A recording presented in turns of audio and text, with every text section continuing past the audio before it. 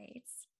Well, hello, everyone. My name is Katie Bradford Osborne. I am the founder and curator of Roaring Artist Gallery. We are a fully virtual art gallery and platform for the voices of women identifying artists. And I am so excited today. We're here for an artist talk with Lauren Scott Corwin for her You Are Here show. I'm going to read a quick bio for you, Lauren. And then your artist statement, and then I'm going to hand it over to you. And I can't wait to hear what you have to say. All right. Lauren Scott Corwin is a mixed media artist living in Western Massachusetts. Lauren uses printmaking techniques, spray paint, and even quilting, along with traditional mediums such as oil paint on canvas, to create her colorful narratives with geometric shapes that focus on relationships. Lauren graduated with a VFA in painting from Maryland Institute College of Art in 2006, and with her MFA in painting from University of Delaware in 2008. These days, Lauren is a mother to a wonderful 4-year-old, wife to her high school sweetheart, and a high school teacher at an independent boarding school where she takes pride in her work with young people, particularly those seeking guidance for art school. And then the artist statement for this show. I know we'll hear a lot more of this in depth, so I'll give it a quick read. One day in June 2020, as I drove up the driveway to our home in Vermont with my husband and 4-year-old son, we noticed something that seemed different. "Mom, why is the porch all wet?" my son asked. We rushed inside to be greeted by a forest of mold encapsulating the house as my husband's feet squished through the solid foot of murky water. That summer began a discovery that put into question what the very notion of home meant. During the pandemic, the whole concept of home had caved in on itself within a few short weeks, as I imagine was the case with many Americans. And my domestic spaces were now reimagined to facilitate every possible reality. While our house may be just a structure, what was behind our innate sense of belonging to the environment we fostered there? I found myself mourning the chaotic hum of daily life, along with the physical ephemera that held those memories. My work in You Are Here tries to grapple with the idea of physical meaning belonging to a space. The approach for each of my paintings demands a new set of materials or approaches. Some elements of my work are from upcycled materials found among my environment, donated clothes, old linens, curtains, textiles discarded in the trash, which carry the history of a fixed, illusionistic image of a space. The materiality of the work can recall the history and can enact metaphors about time, movement, growth, and experience. In addition, without a physical space in 2020, I was left to process what my role was as a mother, partner, pattern enthusiast, painter, and vessel of my only surviving memories. I've considered the notion that the symbiosis of both grief and repetition in handiwork are achieving a paradoxical effect in a hopeful funerary custom. I think a lot about the weight of the materials, the lightness of the paint, the spray paint, the weave of the textiles, the proof of the hand, and and how their history permeates a deeper understanding of what we consider valuable. All right. I think that is one of the most beautiful artist statements as it tells a story. So I'm really excited to hear more about a lot of parts of that. So I'm going to hand it over to you, and we're excited to hear from you. Great. Thank you so much, Katie. All right. So let me get my setup going. Basically, I just want to share my screen. Okay. All right, awesome. Okay, hopefully you all can see this. All right, so for all of you out there, welcome. Thank you so much, Katie, for introducing me, and that was awesome. So I wanted to start off just sort of introducing myself a little bit. I know that we just had a little bit of an introduction, but for anyone that doesn't know me or anything about me, my name is Lauren Scott Corwin. I always tell my students, just call me Lauren. But you can, see that I do have a lot going on with my mixed media artist background. In probably when I graduated grad school, 12 years ago now, or 13 years ago, I actually did both quilting and painting. And so my initial response to pretty much anything in the last decade of my life has sort of been trying to figure out kind of like the conversation between the two. I would say that my love for textiles has always been there, and my love for painting has always been there. And this is actually a really fun show because I was able to sort of see them kind of work in tandem together. So yeah, so let's just get started. Okay, so really quick, just to start us off, I thought I would just throw a picture of my studio in there as it stands. This is actually, I would say, probably a cleaner version of it if I had to be completely upfront about what you're looking at. But you can see that I have kind of different stations for things. So I have my little design wall over on the left, my paintings on the right. Everything is kind of like a work in progress, and it sort of lives its life in the background until it's on my easel. And yeah, so it's definitely looked a little different throughout the years, but like this is one of the ones that I really love is like the colors that I'm working with. Typically my quilts always wind up in my paintings and vice versa. So they're always in dialogue.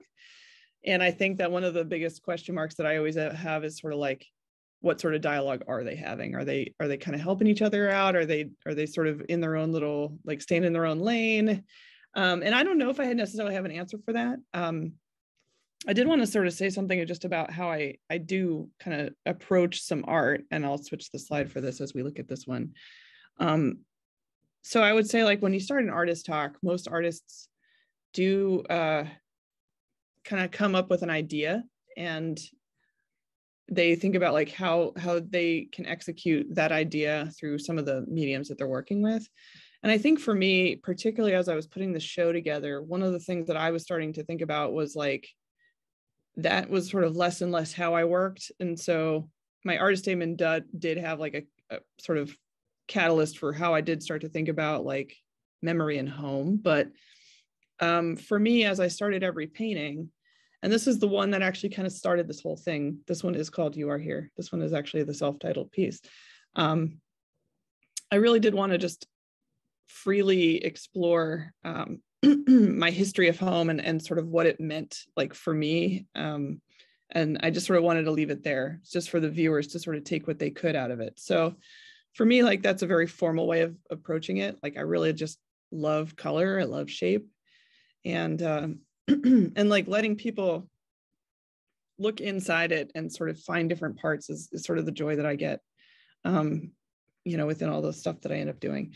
So for me, I'm definitely like a formal painter. I think that kind of goes hand in hand with just as I quilt, you know, with fabric, you can't really pre-mix colors. And so you're starting to work with shapes primarily. And I think as I started to really get involved with painting more and more, especially with this last show, that was sort of an approach that I started to find myself more and more like really diving into.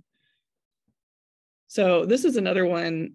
And I would actually say this one does not exist in this form anymore, but I really enjoy that this had like so much, I guess in terms of shape and space, sort of opened up a nice little realm of what I was trying to get at. And so, you know, thinking about like interrupted realism is sort of one of the ways that I would describe some of the work that I would do, like where you could sort of make sense out of parts of it, but not necessarily understand what all of it's doing. And, you know, this kind of plays a part in how you sort of fabricate memory, you know, knowing that you had a memory or knowing how you felt in a memory, but you don't quite understand or maybe don't recollect all of the details of that. Maybe a year is missing or a sense of place is missing, but you always remember certain parts. You know, for me, it's always like the smell of whatever my grandmother was cooking or something like that, or like the lawn chairs and how they were formed in the back, or just like the decade of the 90s and how that had a color palette, you know, that kind of thing is something that will always kind of stick with me and how the work is built.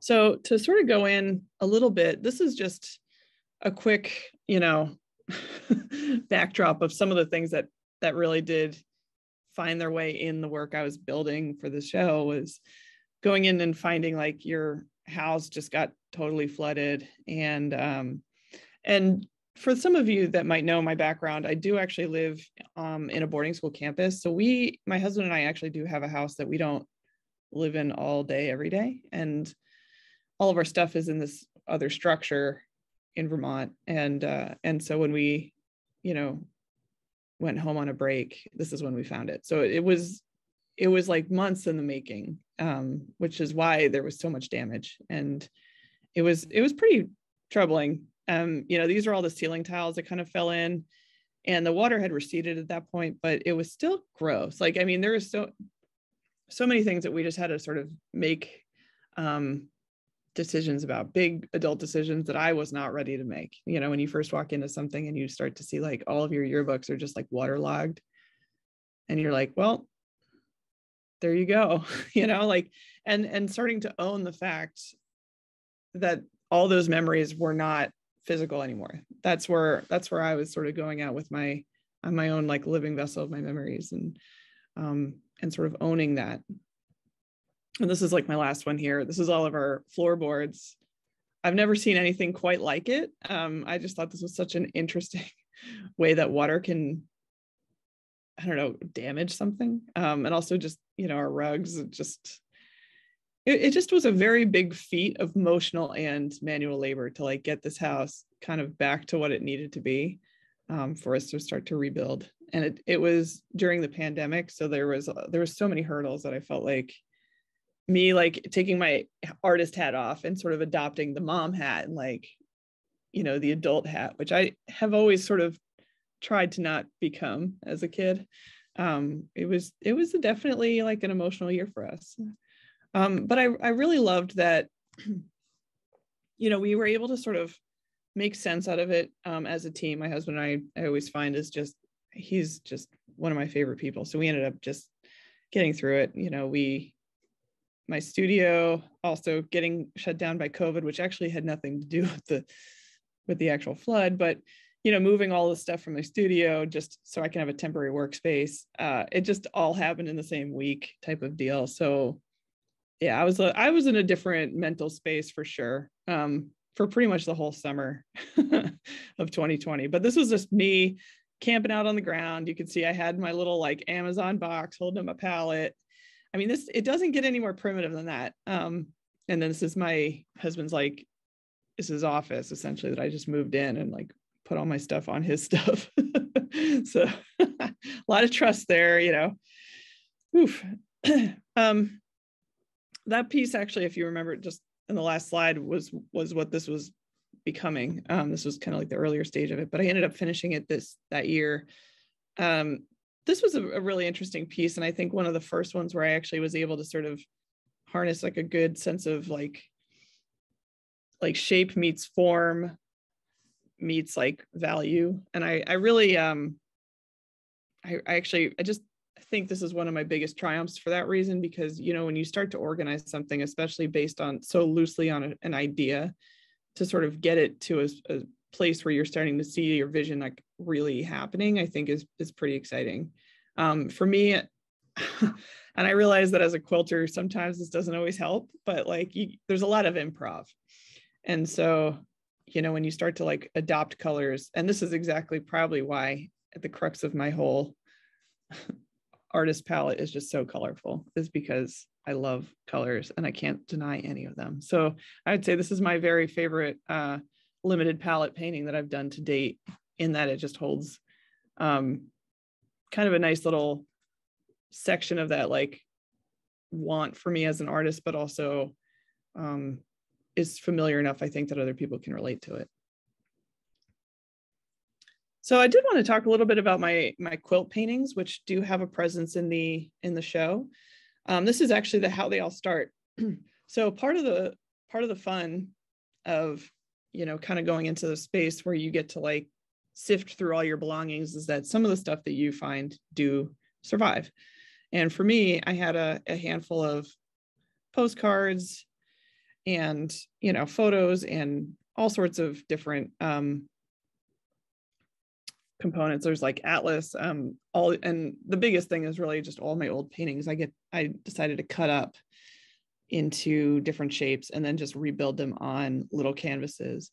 And so this is just a handful of what, you know, you can sort of expect with this is like my first iteration, where they just basically lived in different ways, and I put them up into kind of a new space. And then what I ended up doing, which is very hard to see in this photo, but I would dip them into high gloss resin, and probably like 2 or 3 dips. It ends up being like a very thick, flat, shining kind of top, which I really love, just in terms of how it kind of like holds all of this information in, and also just talks about just preservation, I think, in a way it keeps everything out of the elements, which is what exactly they've all survived in.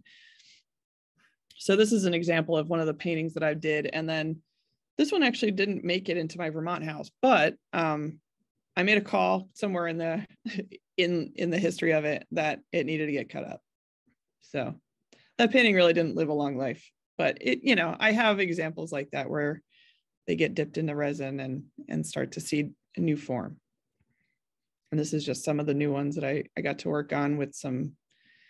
I just took a couple books, get to cut out some birds, include them in, change a little bit of the subject matter, and kind of see how they all work together.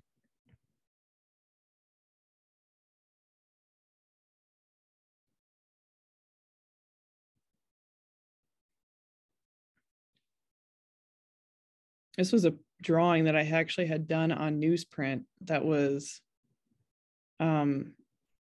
I didn't realize how cool the resin would look on it, but one of the things that I really enjoyed about this was so this was just like a gesture drawing that I had done years ago. And it was just in like a palette or like one of those I don't know, portfolios, like little cardboard portfolios that was kind of in my basement. And one of the very cool things about it was when it hit resin, it actually turned completely transparent. So I kind of like that there is this history behind it and you can see kind of the underside of it, but it still has a nice presence to it. So I don't know. I'm still learning about materials. It's not something I'm very fluent in. I know for me, resin is sort of a new-ish thing, but for me, I really love seeing the tactility of all the pieces coming together. I mean, canvas has its own properties, and clearly newsprint does. So it's very fun.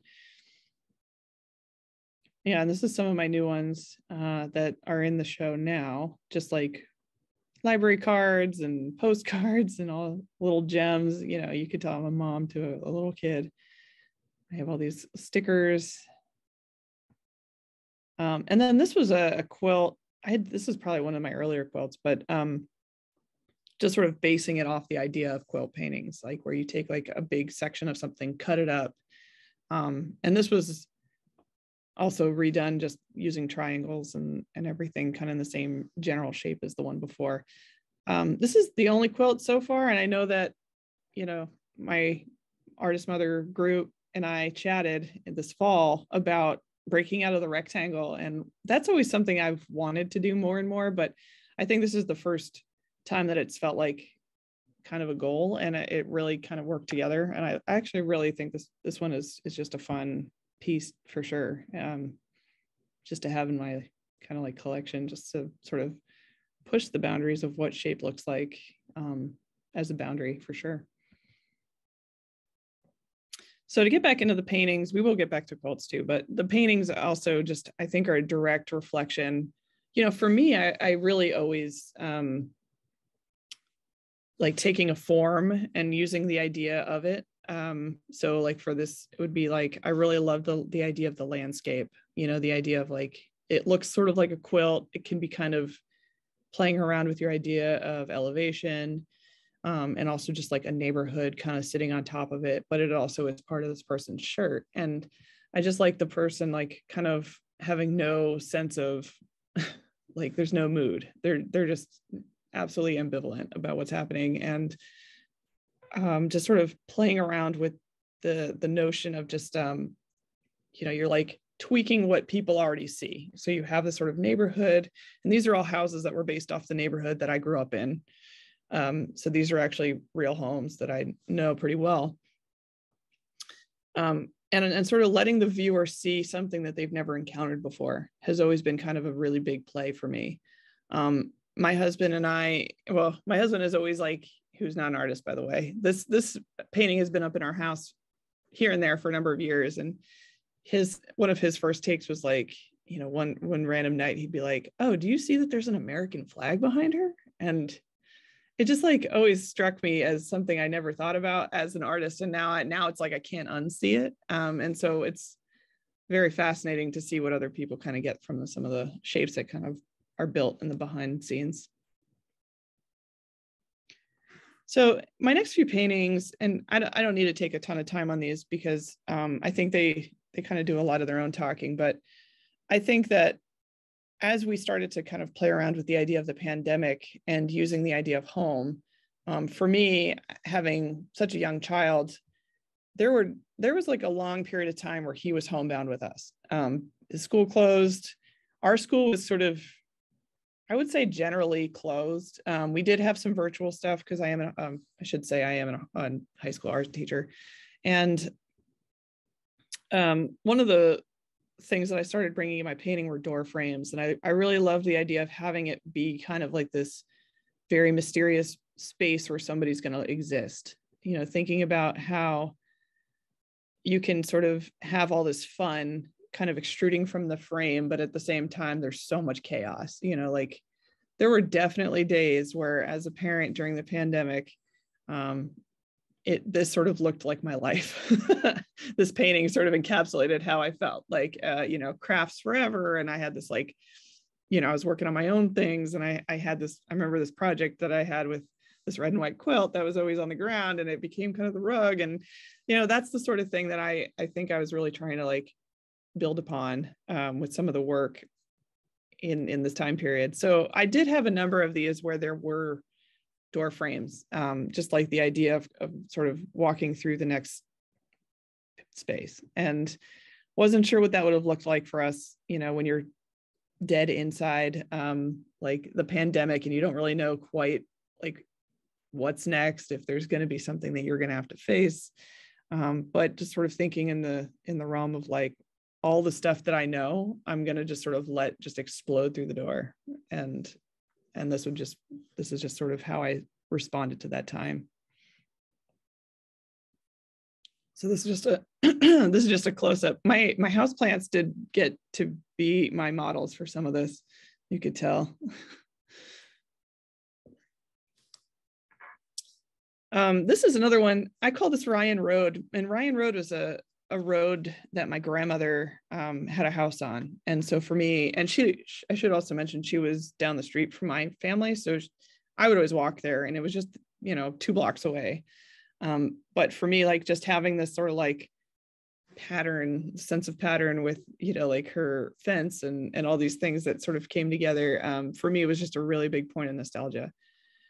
This painting is one of the first times I've really ever explored these color relationships. I wanted to kind of play around with complementary colors and kind of play around with the vibrancy of that. My Monstera plant got front row seat at being my model. It was really, to a point, like I think every painter can sort of admit that play is a big part of it. And you want to make sure that you're sort of enjoying your time in the studio, but also discovering new parts of it, whether it's through media or concept. And so for me, like having this piece was just such a point of joy for me. And I just think that as a color palette, I don't know, it's something that greets me with so much warmth every day.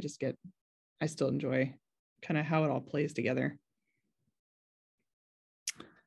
So this piece, this piece is by far my biggest piece. This one's 4 feet by 6 feet. And it's called Demeter. Demeter is an interesting one because I would say, as a Latin kid, a kid who learned all about the mythology in school, I always felt like Demeter was my person of choice in the mythological world. And as a parent who kind of understands now, like that everything kind of comes in seasons, this was just a really big painting to sort of undergo, thinking about kind of like the circular effect of just, life and death, and kind of just like all the different components that sort of make up what we know as real life. This was like so much to unpack with this painting. I almost don't even know how to start.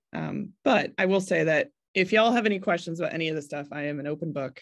You can definitely look at it and see kind of how it's going, but color plays a big role for me, along with just the idea of layering.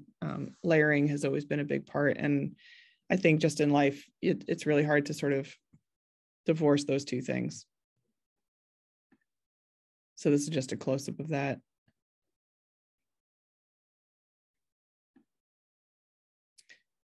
I did have some quilts, and this quilt is a scrap quilt, and I think this one and the next one kind of do some of the work in terms of explaining it. But these are all different textiles that were like somewhere in my house when it was flooded, and I got to like dry clean them. In this case, I had to dry clean a few of them, but they were all upcycled. Parts of it I had to cut or get rid of, or they were curtains, and I ended up making a handful of quilts just based on some of the stuff that kind of survived the flood. And so this one was one of the pieces too. And this was actually when I was still building it. So this was just the quilt top, but what I ended up doing with this piece was all of the stuff was different colors. These were, textiles with pinks and reds and greens and blues and yellows. And I ended up just dipping it into this big vat of indigo dye, with the exception of the red part, and just kind of letting the indigo kind of do the thing. And that was one of the really fun parts of just the summer, was just sort of experimenting with color and seeing what layers can do. Because I knew indigo was a natural dye, but I wasn't sure how much it would overcome some of the colors that I was working on. And I don't know if you could see my cursor, but this is just like an orphan quilt black that I got from, like an older aunt. And same with this one. This was like all different parts of just like a project that never really came into fruition. So I was kind of using all these different like ingredients and seeing kind of how they could mix together. And then this is the final piece where I got to hand quilt it as well.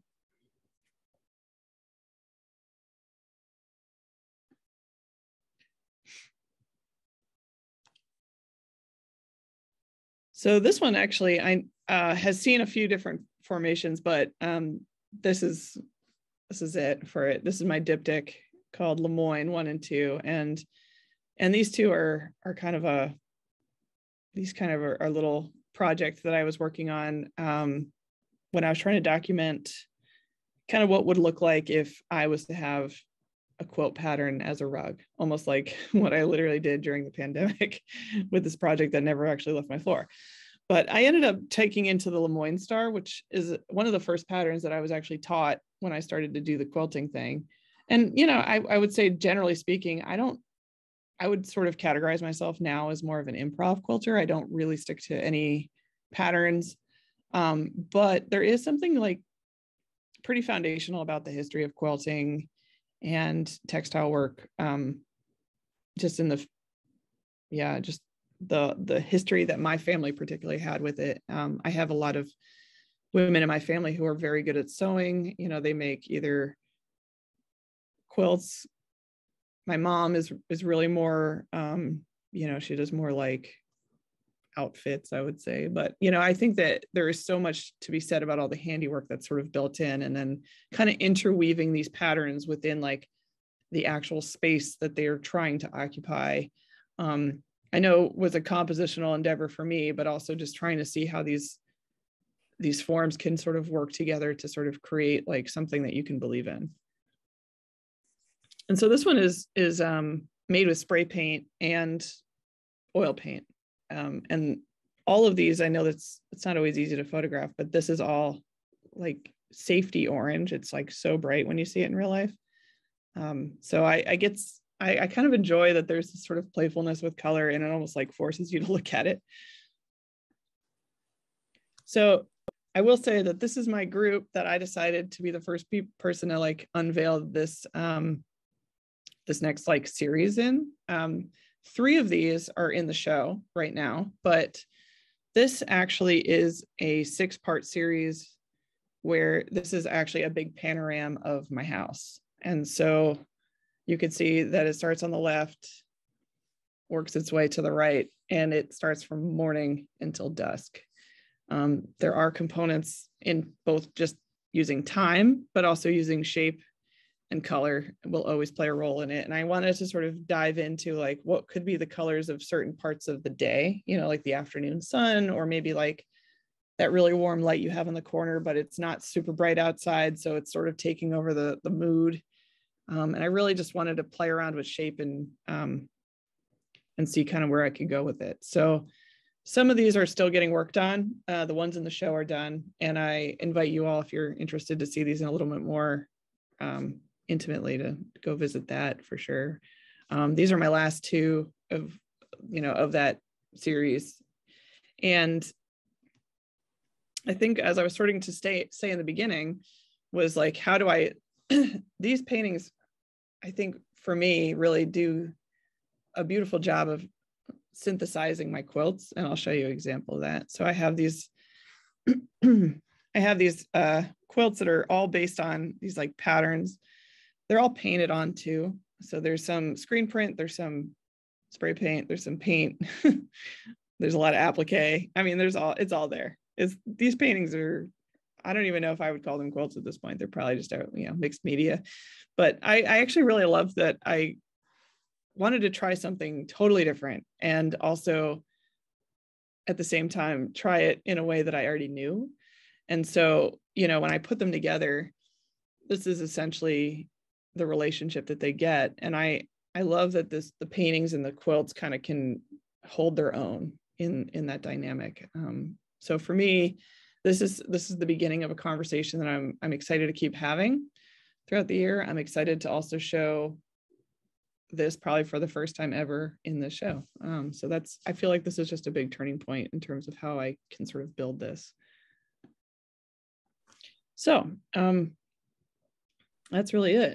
And I want to thank everybody for attending. If you want to find me on Instagram, if you haven't already, this is where you can. And my website is just my name. And I have all the stuff that I just talked about and more up there. So if you want to take a look at any of the stuff that I'm working on in progress and so forth, I invite you to. So thank you.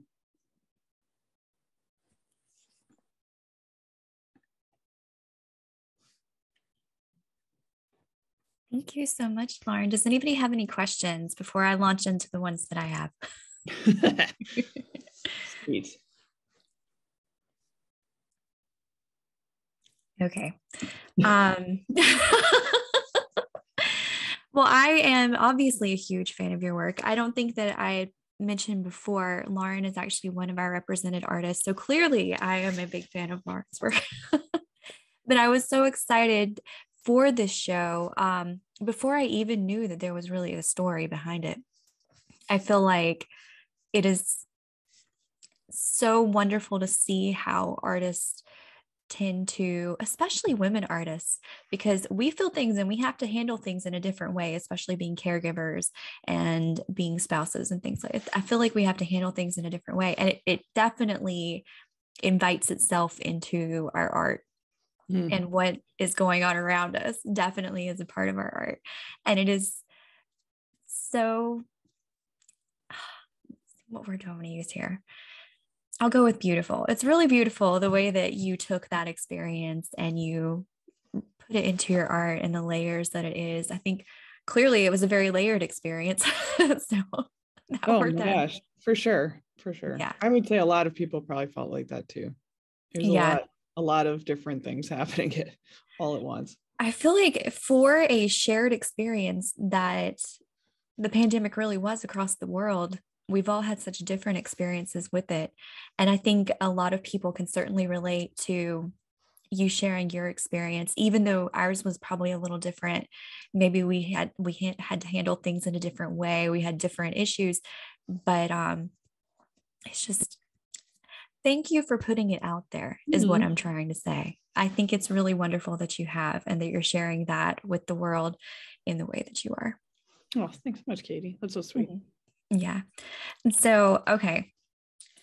One of the things I love about your artwork is I love collage. I absolutely love collage. Your work has that same sort of feeling to me. And part of the reason why I like collage so much is because of that layered aspect. I mean, I just did an entire show based on layers, essentially. I obviously love layers, but yours has that kind of that same sort of feel. But it's all painted. How do you decide to keep going or to stop? Oh gosh, this is a really good question. I would say and I don't even know if I have a good answer for this. I would say it doesn't always so I would say, yeah, there are days where I think I might be done, and then I'm completely I revisit it a week later, maybe even a year later, and I realize that there's something that isn't quite gelling anymore. So I definitely have moments where paintings get reworked over the course of a long time. I think that's one of my biggest, I would say, like, habits is just reworking something to the point where either it's gone forever and it can't come back. And then you're emailing your gallerist, I need you to pull that one down because it doesn't exist anymore. Yeah. Exactly. Katie is used to things getting emailed like that, which is like, yes. But I have to say, like, it's never upset me, for sure. It's the coolest. It's the coolest thing to me about your practice in some ways. It is so brave to take these pieces that you have and cut them up, or the way that you do with your quilt paintings. I personally own 2 quilt paintings from a previous show that Lauren did. So I can tell you clearly, I love these pieces. And part of the reason is there's just so much in there. There's everything that you have brought to it from years and years. And then there's everything that the viewer brings to it as well, in a lot of ways. And I think that's something that's really, really special about those quilt paintings in particular. So anybody who is watching this, if you have not seen Lauren's quilt paintings, go look at every one of them. There's something special to find in all of them. And I think it is just a really special experience that you let us have with that particular. That's so sweet. Thank you. Yeah. I like the quilt paintings too, just because they are different in terms of how you can like digest the sort of media. Like, I mean, they're so small that they're like this intimate little gift. Even as like I started to cut up some of my like library cards or something, I had stickers. I found this like pile of Post-its that kind of survived. I'm just like putting it all in there and letting it kind of do the things. Like I kind of gave these little pieces of paper so much responsibility to kind of work together. But I like that they're so much smaller than everything else, just because you do have that moment to have like a handheld time, like that's just frozen in resin, and you're just like, this is intimate gift. I really, really like that description. Oh, that's really cute. I think cute's not the word I'm looking for there. Cute's cool. It's a almost a sweet way. There we go. That's what I'm trying to say, of saying that I really like that a lot. Speaking of that, so there are some things that show up a lot in your pieces. 2 things in particular: birds show up a lot. Yep. Is it lemon trees? The yellow, it's lemons, right? Yeah, lemons. Yep. So what do those mean? So, okay. Well, the birds are all different. So that was sort of my first thing. That was one of my very first things in grad school, was thinking about birds and how we as people always have kind of identified birds, not necessarily of anything other than just we like assign birds different states, like, so every state's got their state bird. And I always thought this was kind of fun how people just categorize birds. And I've always been a big bird nerd. I always have like the most varsity level decked out like bird feeding situation in my backyard to the point where I think I scared our neighbors. But I just like living out in New England now, and you start to notice like the migration times, and you start to notice the time, like the months of the year where you see certain colors show up in different birds. And I just think that there's so much to be said about just like what birds you choose in the paintings. And for me, like I do a ton of homework on what could go where and what they signify. How does a hummingbird change the conversation if it was like a blue jay? And I always love that there's this endless idea behind like what birds can really signify. Every culture's got a lot behind those. There's a long history of art and, also kind of manifesting it. And I think that they add a certain element of life that I think some other objects really can't get at. So I've always been really true to the birds for sure. And I try really hard not to repeat the same type of bird in every painting. So I'm trying really hard to do that too. It's not always easy though. Oh yeah, they're all very different. Yeah. I mean, that is true. Birds have such a history. A bird is an entire mood in a lot of ways. For sure, yeah, for sure. And they come with their own like even literary history, talking about absolutely. birds. Yeah. That's really cool to hear. That is one of those things that I really enjoy about your work as well. There is such a nod to art history. There is such a nod to these pieces that come from the past, Demeter, and then clearly the birds as well. At the same time, it is very relevant. It is very new, which is certainly not something that is easy to get as painters when we understand the history of like forever and ever. Yeah. Oh my gosh. No, there's a lineage for sure that of a lot of different painters that have been very true to the birds, you know, especially some of the old masters that we start to see, like, you know,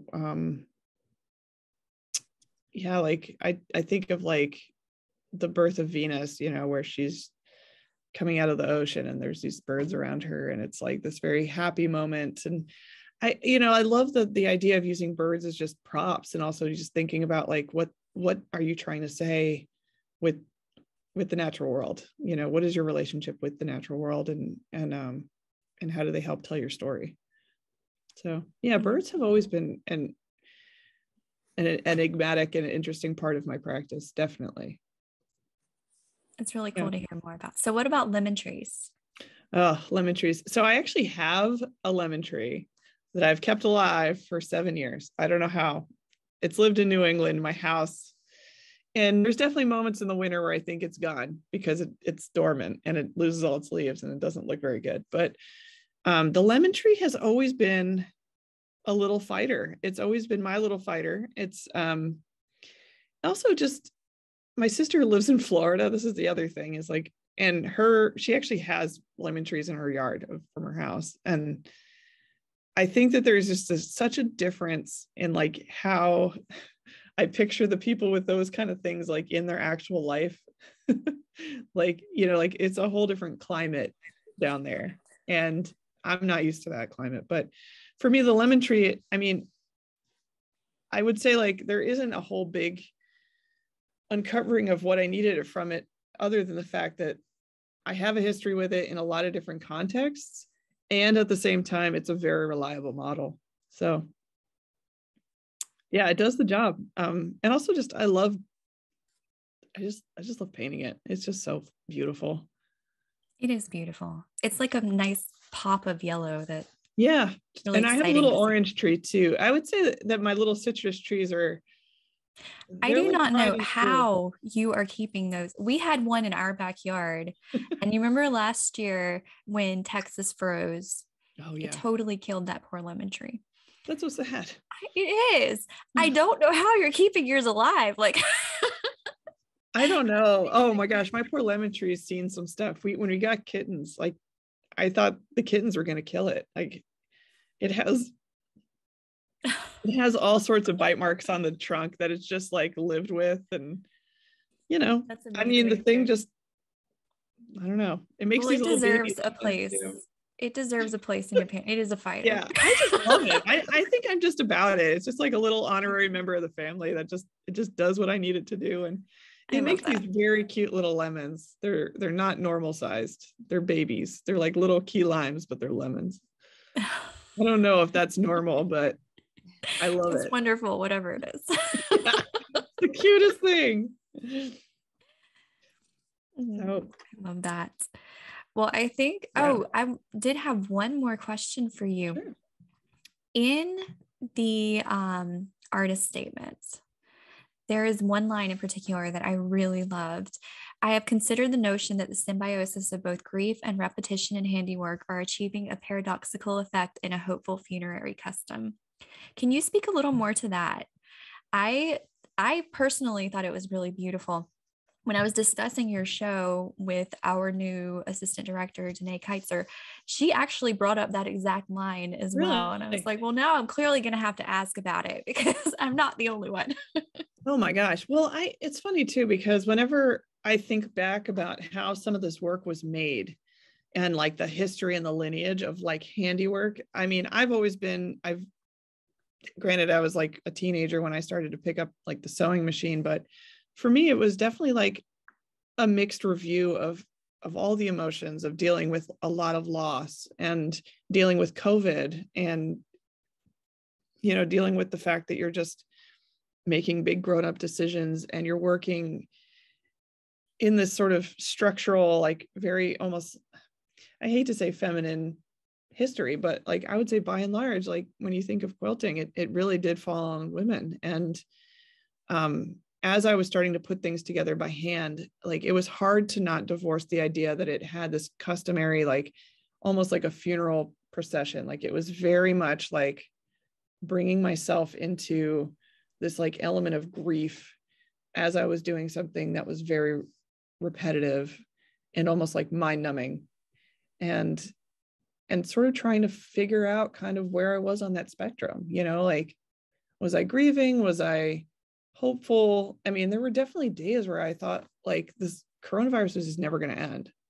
And there were days where I was thinking like, man, if I could get to the studio for more than 2 hours a day, that would be really great, or my immune system was giving out, and like, cause I was not getting enough sleep. And then I was starting to think like, maybe I just need to slow it down, and like, you just have these moments of like, you're sort of triple checking your history and your own like presence that you're, for me, it was like very hard to sort of get rid of the notion that there was something bigger happening.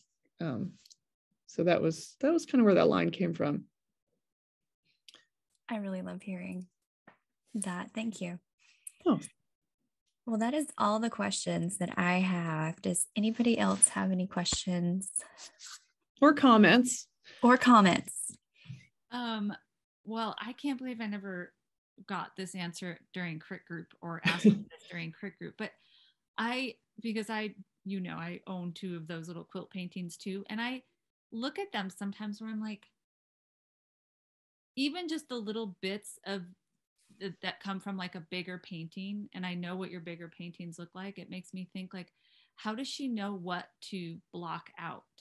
Like when you're painting, are you thinking through the steps of like, I'm going to put this layer down, like in traditional oil painting sense, because there's so much that's blocked out, and like it seems so mathematical in some way to me. Like how do you do it? Is what I want to know.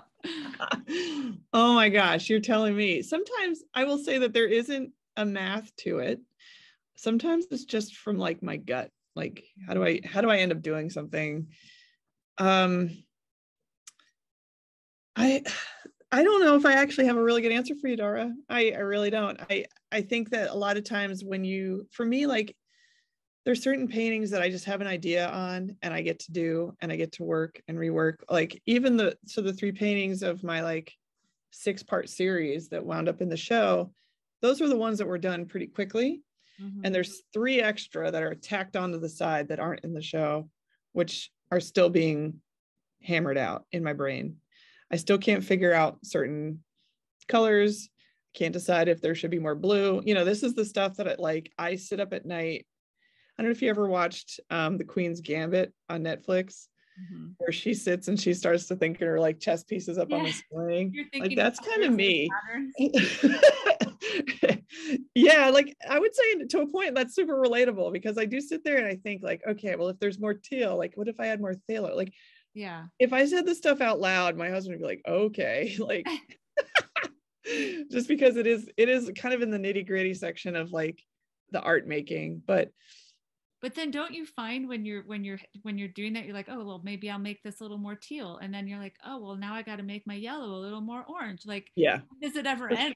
You know what I mean? Like, okay.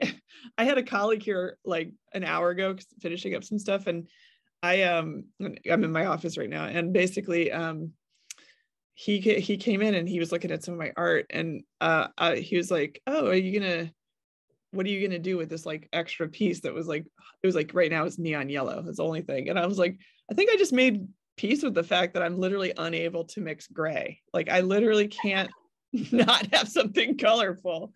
Like it's sort of like what you were saying, like every time there's some like moment of like, I get to give somebody's eyes a break. And I'm like, no, I need some more pink or something. Like that's I don't think our eyes need a break. I think you should do what you want to do. You're like a color maximalist. I love it. Oh, for sure. Mm-hmm. I think if there was a term, I want that term attached for sure. Is that a word? I don't know. Maybe I just made that word up. Maximalism, definitely. Color maximalist, I'm into it. Mm-hmm. I think that's one of the really special things that you bring with your artwork, how you do quilts and you approach your paintings in a very similar kind of manner intuitively. I don't know, but it works for you. So you keep doing that because it's awesome. Thank you. You all are so sweet. I'm so grateful that you're both here. And I could not adore this community more. And Katie, I'm psyched for the work that you made with this gallery. I think this is just such a beautiful space. And well, thank you. So excited. I've been looking forward to this show being a part of it. And it's going to be a really special part of it forever now, because this is going to be on YouTube. If you are, speaking of which, if you are watching this before, is it February 15th? Make sure I've got that right. 2022. You can still go and see the show on roaringartistgallery.com. And then February 16th. I knew I had that wrong. February 16th, 2022.